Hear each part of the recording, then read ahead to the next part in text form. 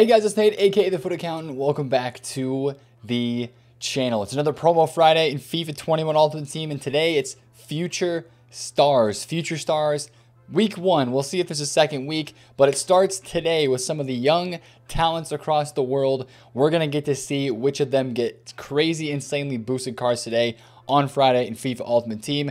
And again, first thing I want to do is take a look at the loading screen, talk about that, the card design as well that we've seen, but then also talk about the market movements that I'm expecting for today. Some of the stuff we've already seen yesterday with Team of the Year prices dropping a little bit on the market, icons being extremely high, and some of the market movements I think you'll see with this week's Team of the Week and other out-of-packs special cards and how we might be able to make some coins today, as well as predictions for content, right? It's a normal promo Friday, so you know we're getting some cards and packs. This is the loading screen that we had yesterday on Thursday.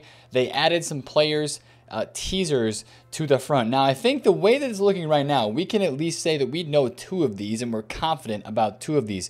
We could still be wrong on all of them, but this has stats that could be Kulusevski. This one could be Gravenberch or Javi Simons from PSG, and this one could be Brandon Williams, left back, Manchester United. That's my opinion. But honestly, there's nothing set in stone with these 3 players, right? Those are not enough stats to really look at and say, we can really derive what this might be. Now, earlier, the Gravenberch card was one that a lot of people thought this middle one was going to be 89 rated with the Dutch nationality. These cards are going to be good, right? They're going to cause some panic on the market today because people are going to go out and want to buy them for their teams. And of course, they're going to have juiced up stats as well. I just wonder if EA is going to do it like they did last year and in FIFA 19 and really juice it up. So we'll talk about that. Of course, the actual fully rendered card design was released into the code. I'm curious to see how the players look on this card design because it is very interesting. It's very different. So I'm excited to see how it looks today because that's a lot of, honestly, it's pretty dark, right? It's pretty dark with the blue. So we'll see how it looks today inside of FIFA 21. Now, of course, I'm sporting the Barcelona jersey today because we are thinking Ansu Fati, Serginho Dest, 2 players that could be in. Pedri, Trincao. There's a lot of players from Barcelona that could be in. And so, you know, I'm kind of just hoping that EA senses those Barcelona vibes because I think a lot of people would like those cards in FIFA. But let's talk about the number one thing I think we're expecting today for content. Usually on the Friday, they always drop the objective player because they know they need to give people time to get that objective done. Now we have Grealish that is expiring today on Friday. Now I've got to do 2 more games for Grealish, and then I'm going to have him in my club. That's a GG. The Messi loan also expires, which I'm not that close on. And then I think that is all the stuff that will be expiring tomorrow, which is Grealish and the Messi that will expire tomorrow. I would expect a Future Stars objective player today, and honestly, I would expect some sort of SBC. If EA knows what is best for this game, they will put out some SBC content. Now, of course, we have the Rooney that is out. The Ronaldo is still out. We have multiple icon packs that are out in this game. I think the mid-icon, yeah, it's still here for a day, so I would expect maybe another icon SBC on Saturday. Sabitzer is still out, so there are plenty of SBCs to do in FIFA right now, which we'll talk about later for SBC fodder purposes. But I think they might release a Future Stars SBC today or on Saturday because earlier this week, if you remember, EA put out some tweets and said that they're going to be releasing a Future Stars SBC left back player from England. Sorry, a Future Stars striker from England. Future Stars striker. They put out some tweets and they had some voting. A Future Stars striker from England will be released as an SBC during the weekend. They didn't tell us what day that was going to be, but it will be at some point during the weekend. So let's talk about the market, right? If we're getting a team in packs, if it's a players 11 squad, right? That's kind of how they've been doing promos this year. 11 players in packs. If it's especially going to be a 2-week promo, they'll do 11 and then 11 more. Then obviously an SBC and an objective. What's going to happen to the rest of the market? Because a lot of the market right now is still high on these Team of the Year players. Because a lot of people just bought these for their team. They're trying them out. They haven't even played a weekend league with these cards, right? They finished, or maybe they bought them after weekend league. They want to try them out. So a lot of people still have these Team of the Year cards in their sights to play with this weekend, right? Some of these cards are down, though, from where they were at their peak on Monday. It seemed like Monday was just the time. Sunday night and Monday was the high point for a lot of these cards. I guess Tuesday, if you look at Alphonso Davies' card. But some of these guys have dropped in the past 24 hours. Davies was 2.1 mil. And then, of course, with the Future Stars loading screen and people getting ready for the weekend with Future Stars, panic selling down to 1.92. Now he's 1.97, but I would expect, honestly, a little bit more sell-off on these cards. And this is why I expect a little bit of panic on, most of the mid-tier meta market today. I expect a little bit of that panic because these new cards that are going to be coming on FIFA today are so, like, we can't really predict what they're going to look like. We don't know, what players are going to get in, right? There's so many different young talents in the world that could be getting into Future Stars that make this one of the biggest unknown promos heading into the actual date that we will see this year, right? There's really a lot of unknown as who's going to get in since there's so many youngsters out there, and that's going to cause a little bit of panic, right? Because people are going to know that, hey, if they release a big time left back, or one thing we've been kind of theorizing about is a flashback SBC back to a previous year's Future Star item. Now, somebody that hasn't got a special card this year, there's two people that I have in mind, Ferland Mendy and Militao, both had Future Star items in FIFA 19, and they both do not have special cards this year. EA knows that they just released the best left back in basically FIFA history with the Team of the Year Alphonso Davies. They could easily go out and juice a Mendy card or a Militao, especially a Mendy, put him in as an objective or an SBC. People would probably go and do that, and that would affect that Davies price. Now, I'm not telling you to go sell Davies. I'm just saying that with these Future Star cards, the objective and the SBC players are probably going to be the ones that impact the market the most if they're good value. Also, when you get these new players out in packs today, these new Future Stars cards, whoever they might be, which, by the way, EA has been adding some of them like into the code, and you can now actually search them in game. You weren't able to do that before. This Javi Simons is one of those players. So that's kind of one thing people have been finding inside of the game today. The one thing that I would say is just be careful of general market panic alongside of the new cards that are in packs today. Now, if we take a look at last year's cards, right? Some of these guys, we'll look at graphs in a second and look at prices. These guys are not going to be cheap. Unless EA messes up the pack weight, these cards are not really going to be that cheap, in my opinion. The pack weight's not going to be that high because these cards are pretty cracked, and EA is going to want to, ride alongside of the hype and make these guys maybe a little bit expensive day one, kind of like they were last year. But I'm saying a card like this Tomori, if this card came into the game today, what might you see? You might see, let's say Tuanzebe comes in the game today with a pretty cracked out card like this. You might see a little bit of panic selling on cards like Joe Gomez's Inform, Laporte Rule Breaker, right? Because Premier League is a very popular league in this game, and the Premier League center back position, people are always looking to try new cards, and a lot of people run Premier League teams, so they're going to slot somebody in that team. Now, of course, we have said that this card right here might be Kulusevski, right? Kulusevski, unless he gets a position change, I think his base item is a right wing.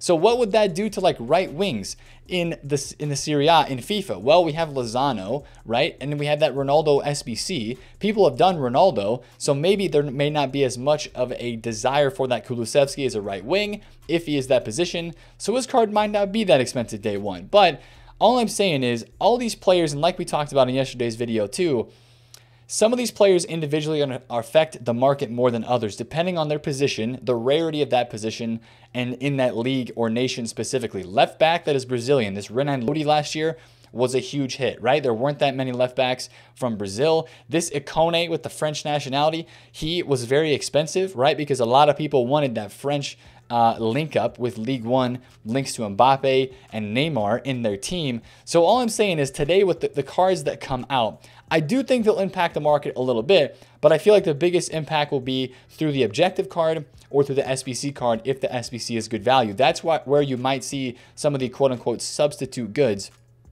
getting sold off. I don't know if you'll really see a ton of panic selling today across the entire market unless the objective is crazy, the SBC is crazy, or the players they put out are like nuts. But I do think since this market is very healthy, you might see a bit of a dip and then, of course, a rebound. I am expecting a big rebound tonight. And, if we look at these cards day one of last year, this Sandro Tonali, who was this is a nuts card last year. This is the second highest from batch one. This guy was 1.2 million coins first day, dropped off heavily after that, down to about 900K, then bounced back up a little bit. But these cards today are going to be expensive. Now, if a Kulusevski comes today, maybe you could compare him to a guy like Rodrigo from last year. This guy was 1.3 mil day one, dropping down to the 800K range by the next weekend. So these cards really dropped a lot last year. I mean, the only thing you can't look at this year and last year and say that it's going to be the exact same. But what I'll say for this year is the high tier market is very expensive. People are willing to pay the big bucks for a hype card. Bruno Fernandes, team of the year, 4.4 million coins. This Alphonso Davies is the best left back we've ever had in team of the year. Also the most expensive, 2 million coins for a left back. Almost, I don't think there's ever been a left back that's been over like 1.2 million holding price after team of the year. So that's kind of crazy, right? If you look at some of the icons as well on the game this year, right? If we go index icon and just look at a few of them, actually I'll just go in the game for this. One of the most popular mentions that I always make is this mid Maldini card. This guy is 2.2 million coins on this game. Last year, he was 1 million coins less. It's crazy how high some of this market is because of the amount of coins that are on this game this year. So again, I would expect the future stars guys to be really expensive today, day one. And that just might make people go back and buy their normal cards for their teams, which will make me even think more that there will be a nice market rise into the evening. Now, of course, speaking of upon icons, I'm a huge fan of watching icons today, whether it's baby icons, whether it's prime icons or mid icons, all of them, especially the babies. A lot of the baby icons right now are very, very inflated, but if you pick the ones that are very desirable that a lot of people like to use, they bounce around. Even like that Baby Vidic, right? Baby Vidic, 85 rated card. He's like 400,000 coins, 500,000 coins still on this game, right? If you would see this guy down like 40, 50,000 coins this morning, that would be a huge buy in my opinion, because again, it's a very rare baby icon that people like to use. Baby Sol Campbell. Great. Again, another card I would keep an eye on. We still have this Rooney SBC that is out. A lot of the English icons are inflated in price. That would be another reason to watch some of those today to see if there is panic selling or to see if there is supply from these cards during lightning rounds, because a lot of people are going to want to buy these so they can link Rooney together in their teams today. Now, speaking of SBCs one more time, let's take a look at SBC fodder, right? SBC fodder is pretty inflated. 84s are 7K and above, 85s are high, 86s are stupid high, and the high tier market on these cards, Ter Stegen is 74,000 coins. This guy last week at the start of team of the year was 48K, 52K, and he's up to 73K. My only thought is I think today with the lightning rounds, I do feel like depending on the amount of lightning rounds that EA put out with that supply, if the SBC is not insane, I feel like it's almost inevitable that some SBC fodder drops a bit. But again, there's so much demand for SBCs right now in this game with the icon SBCs that are out, probably another future star SBC being released today or a flashback. I still think there's potential, if there is a dip on SBC fodder today, for it to rebound later in the weekend and still stay high because of all the SBC content that we have out in FIFA. So that would be something I would keep an eye on for sure today. If you see a dip, it might be a short-term trading opportunity with that SBC fodder. And if you haven't sold it yet, like if you bought it during team of the year, I might take this opportunity to cash out, right? Because there's big money right in front of you. A lot of people are trying to finish SBCs they may have started. And I do think that supply will, put a little bit of pressure on that SBC market today. The other thing I do think that will be affected by supply today is this current team of the week. Salah for 1.2 million coins right now is up from where he was. This guy was down to 1.06 earlier today. He is rebounded up. Cancelo is up. Delaney is up. Lautaro Martinez is kind of chilling. I think these guys are going to get supply today and their prices are going to drop, but they will rebound later into the night, tonight on Friday, with the market kind of rising back. I think this Salah at 1 million coins today was really underpriced anyway because his first in form is still 700 something K. So keep an eye on this week's team of the week as well, as we usually do in packs on Promo Fridays. And then stuff that is out of packs that I would still keep my eye on, right? Some of these headliner cards that are live that bounce around a lot in price. This Zaha was he's 440 right now. He's been 400K this week. Ben Yedder scored 2 goals over the weekend. He's hyped up for a possible upgrade. You know what? If these guys drop, this Ben Yedder drops to the mid 1.4s, or stuff like that, or road to the final items, if they drop off at all today, Pogba's 700, he's down a little bit.